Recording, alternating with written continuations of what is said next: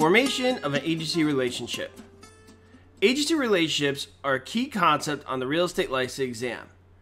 For you to represent any party in a real estate transaction, you must establish an agency relationship. A true agency relationship has additional duties called fiduciary duties that are often required by law. As an agent, you could be held liable for violation of these duties or not performing them as required. To help you remember them, use the acronym OLDCAR: obedience, loyalty, disclosure, confidentiality, accounting, and reasonable care.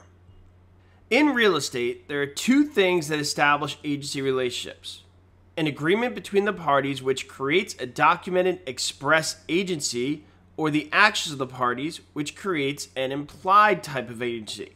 It is important to note that if the statute of frauds in your state requires real estate agency agreements to be in writing, you might need an express agency agreement to collect a commission from your client.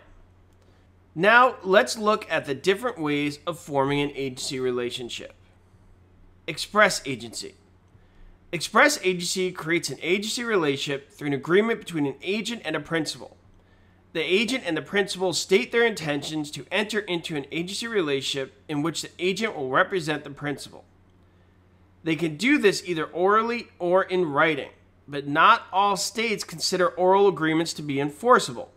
This means that it is possible for an oral agreement to establish an agency relationship, but not be enforceable by you, the agent, to collect a fee. The typical written agreement is a listing agreement or a buyer's agency agreement. In practice, you want to work with agreements as much as possible. That way, the details of your transaction are all documented and protected by law. Implied agency. Implied agency establishes an agency relationship through the actions of the two parties. This happens when nothing formal has been agreed or written down, but the agent and the principal act as if they had an agency relationship anyway. Creating an implied agency may not have been what the two parties intended, but it could still be the result of their actions. For example, Susan is selling her home by herself and puts up a for sale sign on the lawn. Stephen drives by, sees the sign, and stops in. Stephen identifies himself as a real estate agent and asks some questions about the house. Susan tells Stephen that she doesn't want to list the house with any real estate brokerage, but it's okay for him to bring by any possible buyers to them to view the house. The next day, Stephen brings the Bowers, who really like the house and want to make an offer. Stephen tells Susan and begins negotiating a deal. A month later, the Bowers close on the deal and everybody's happy, until Susan tells Stephen she doesn't owe him a commission.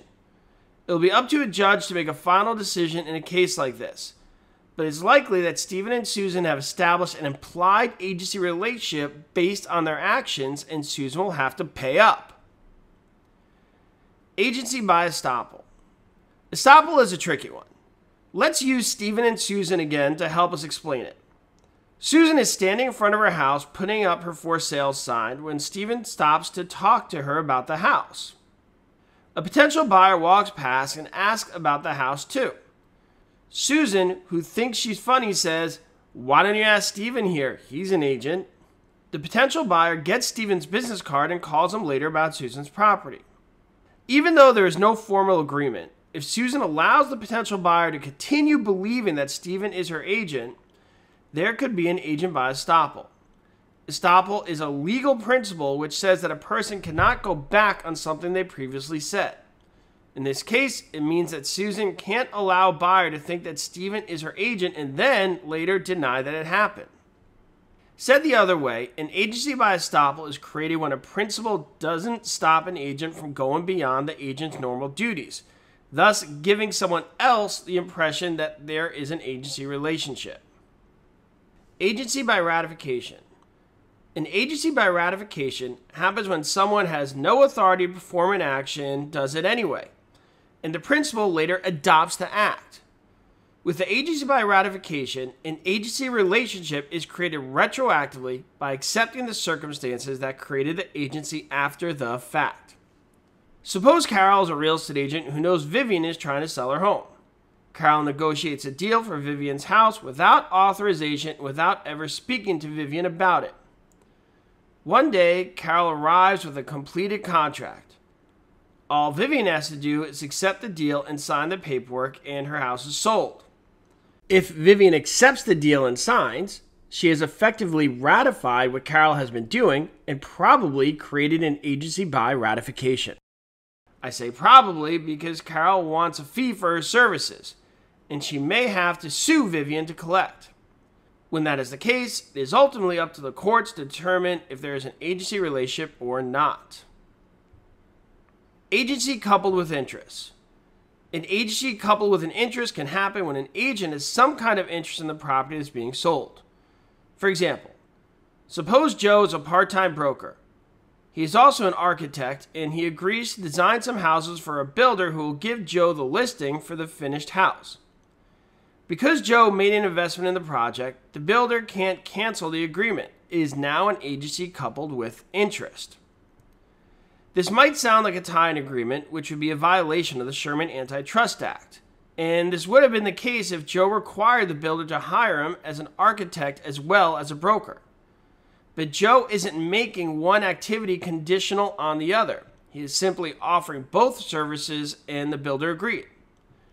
In an agency coupled with interest, it is as if Joe was investing in the project. Most agency relationships are established in writing, with different agreements for buyers and seller agency relationships. Listing agreements involve sellers. Buyer agency agreements involve buyers. Each has multiple types of agreements. The different agreements have many similarities, like the types of duties to be performed. One thing that stays the same are the fiduciary duties of the agent. Remember to use the acronym OLDCAR: obedience, loyalty, disclosure, confidentiality, accounting, and reasonable care. I hope this helps you understand the different ways agency relationships are formed. Until next time, remember to keep it concise and keep it simple.